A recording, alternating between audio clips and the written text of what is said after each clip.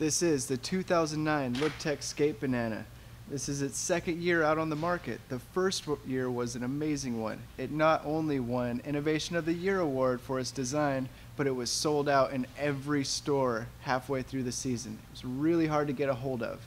Now, the reason being is that it's got a reverse camber. If you look at the snowboard from this direction here, you'll see that it's naturally flexed in a carved position.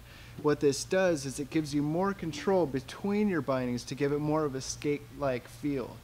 It's amazing for riding in the park with that feel.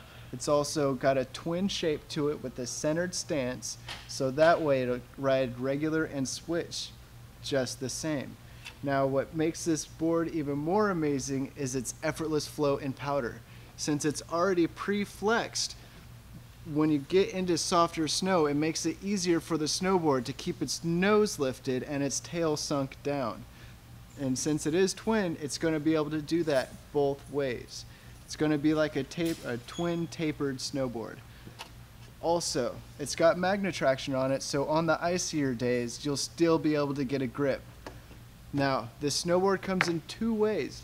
You can either get it in its standard color, which is this one right here, which is a classic color. It's the colorway from last year, being yellow and green, like a banana. Or it comes in an assorted version. Now, the assorted version is kind of like a box of chocolates. You never really know which one you're going to get when you order it. But if you want more color in your banana, that would be the way to go. These are two examples right here of the colorways you could get when you order the assorted.